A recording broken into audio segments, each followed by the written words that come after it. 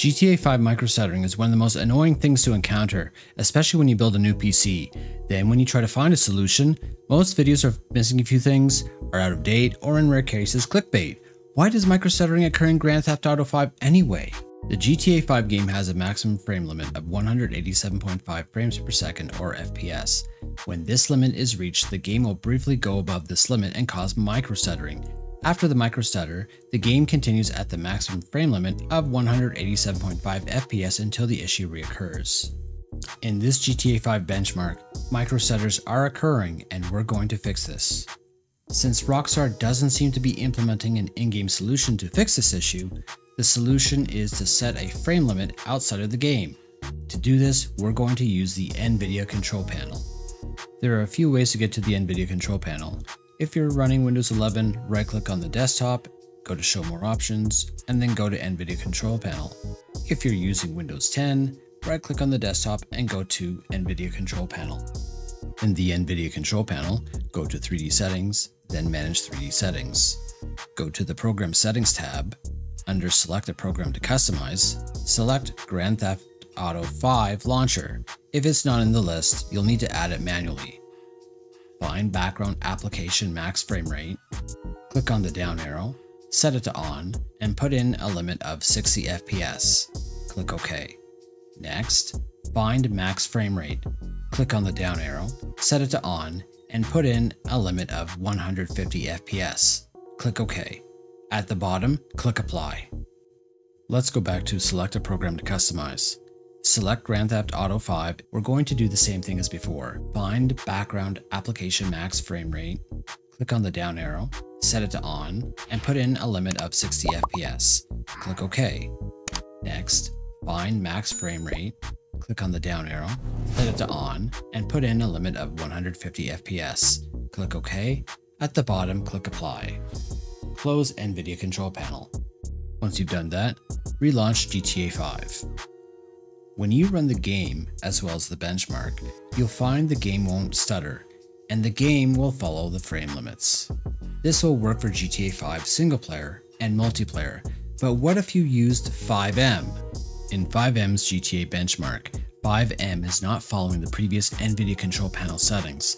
It runs GTA 5 with its own settings. If you enable the NUI in-process GPU limiter and audio frame limiter, it has problems if you reach the GTA 5 Rage Engine FPS limit. Micro-stuttering still occurs in the menu as well as the benchmark. Even if you put in a frame limit in the NVIDIA Control Panel, there is still micro-stutters as observed in the GTA 5 menu. I found the following settings to work best. Before we make changes, make sure you've run FiveM at least once. If you use FiveM for the purpose of single player or story mode, make sure you've loaded into the game completely at least one time. If you use FiveM for the purpose of online or multiplayer gameplay, make sure you've connected and ensure you get to the character selection screen at least one time. The reason for this is to have the FiveM cache files built. After this has been done, quit the game. Now, let's go back into the NVIDIA Control Panel. Go back to 3D Settings, then Manage 3D Settings. Go to the Program Settings tab. Under Select a Program to Customize, click the Add button. Click on Browse. Go to your C drive. Go to the Users folder. Go to your name. Go to App Data. If App Data isn't listed, type in App Data and click on the Open button. Go to the local folder, then the FiveM folder. Double-click on the FiveM.exe file or select it and click Open. Find Background Application Max Frame Rate, click on the down arrow, set it to On, and put in a limit of 60 FPS. Click OK. Next, find Max Frame Rate, click on the down arrow, set it to On, and put in a limit of 150 FPS. Click OK. At the bottom, click Apply. There's several more files we'll need to do. Under Select a Program to Customize, click the Add button. Click on Browse. Open the FiveM Application Data folder. Double-click on the FiveM diag.exe file or select it and click Open. Find Background Application Max Frame Rate, click on the down arrow, set it to on, and put in a limit of 60 FPS. Click OK. Next, find max frame rate. Set it to on and put in a limit of 150 FPS. Click OK. Click Apply. Go back to select a program to customize. Click the Add button. Click on Browse. Go to the Data folder. Go to Cache. Go to Subprocess. Under File Name, put a star or asterisk and hit Enter.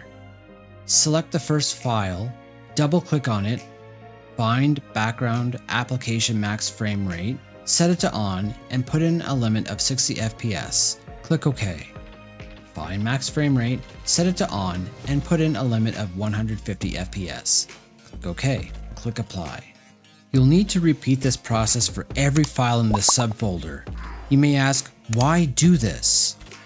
When FiveM is launched, many of these files are running either with the launcher or when you're connected to the server. Be mindful that if you connect to other servers with older FiveM builds or newer builds, those files will need to be added as well. If you're on a dedicated single server, then build updates are usually infrequent. When you're in-game, make note of the build number on the top right of the screen, for example, B2699. If there's a FiveM build update to the server, that's your cue to go into the NVIDIA Control Panel and add the missing files from the subprocess folder. Let's launch FiveM in story mode with the NUI in-process GPU limiter and audio frame limiter off. As you can see, there's no lag going through the menus.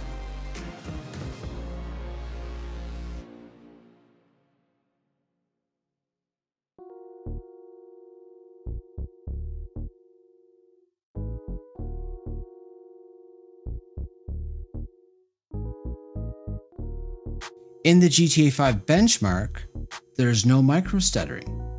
FiveM and GTA 5 are staying below the GTA 5 Rage Engine maximum frame limit.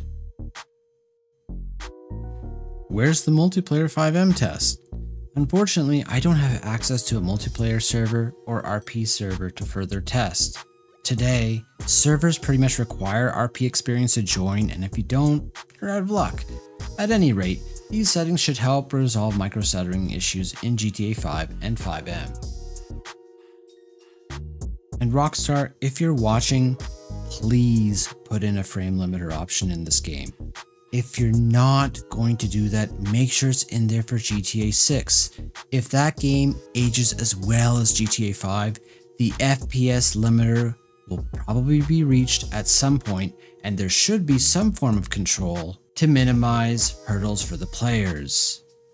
If this video has helped you, consider giving it a like. If you have ideas on future videos, let me know in the comments. Subscribe and turn on the bell if you want to see future videos. Follow me on X and Twitch for updates. Have a great rest of your day, and I'll catch you later.